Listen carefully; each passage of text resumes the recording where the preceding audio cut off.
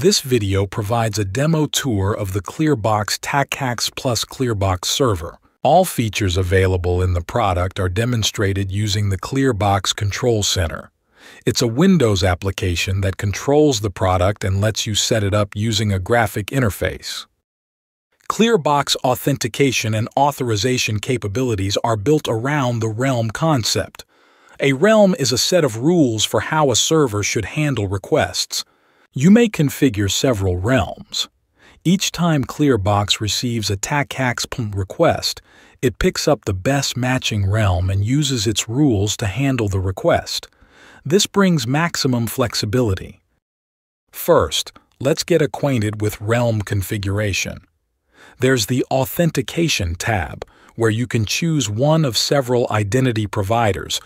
Built-in ClearBox database, which is active by default after product installation. As an advantage, ClearBox offers tools to manage user accounts and groups stored there.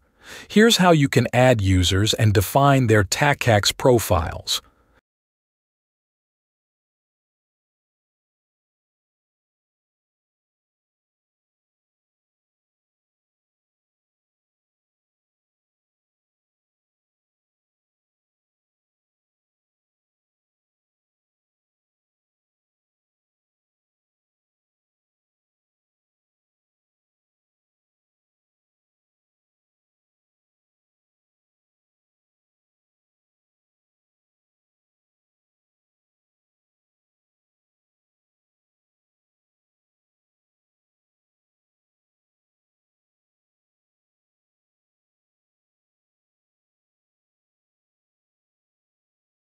Actually, it's a compact relational MS Access database, well suited to initial testing or small setups.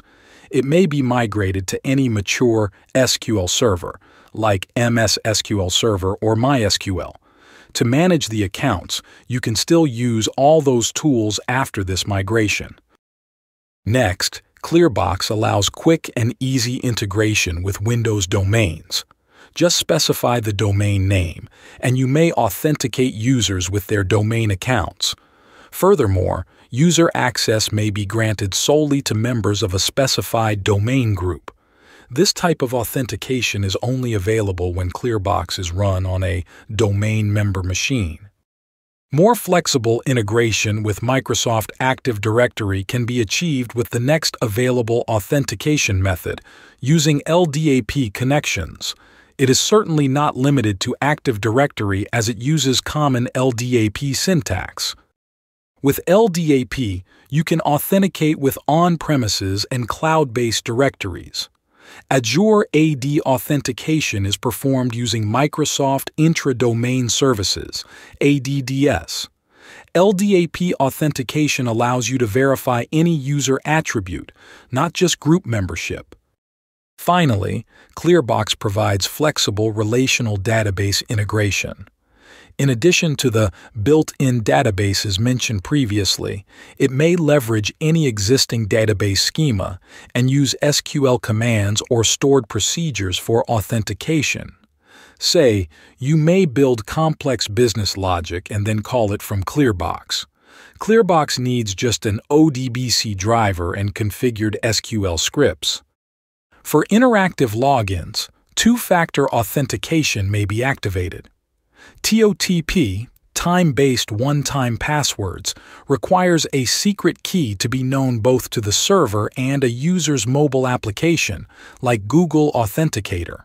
These secrets may be written to some database externally, or ClearBox offers secret provisioning to user smartphones via standard QR codes or copying specific URLs. As you see, two-factor authentication can be enabled for each realm. The next stage performed after authentication is authorization. This means that a user with an already proven identity should be granted some roles or resources. TACACS Plus authorization can be described as a set of TACACS Plus attribute value pairs that define user privileges or actions. The TACACS Plus server should accept what a user intends to do, and possibly add extra attributes that better describe what the user can do in the system.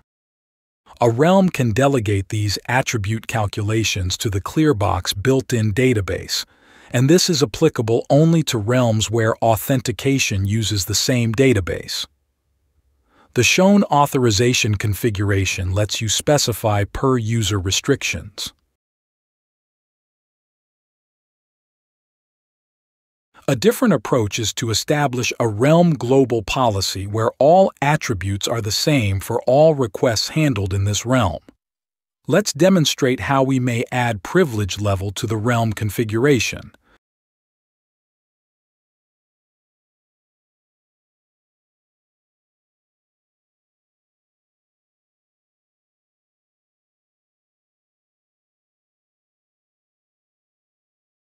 ClearBox pays special attention to per-command authorization.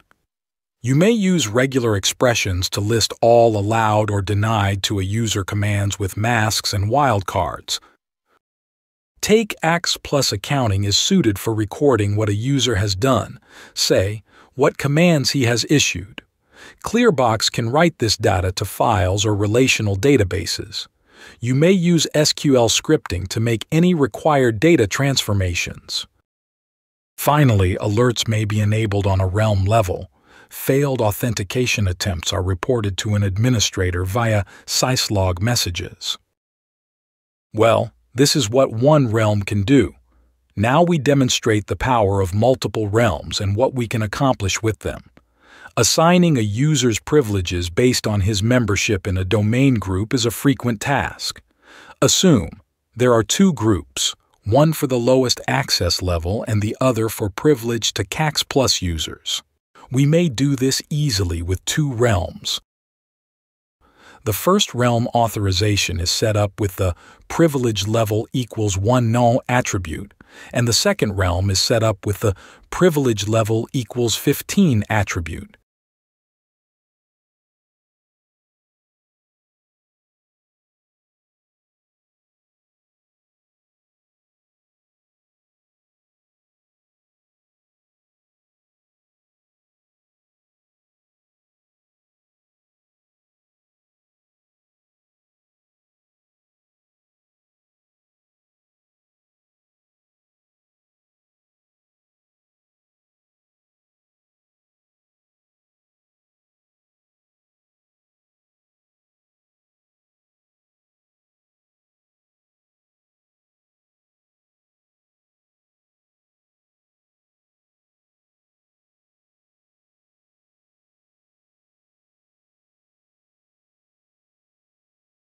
And here, realm rules come into play. There are 5 types of rules, and in this example, we activate the rule by group membership. So the first realm with a low privilege set is activated when a user is a member of the operator's group. The second realm has the rule when a user is in the admin's group.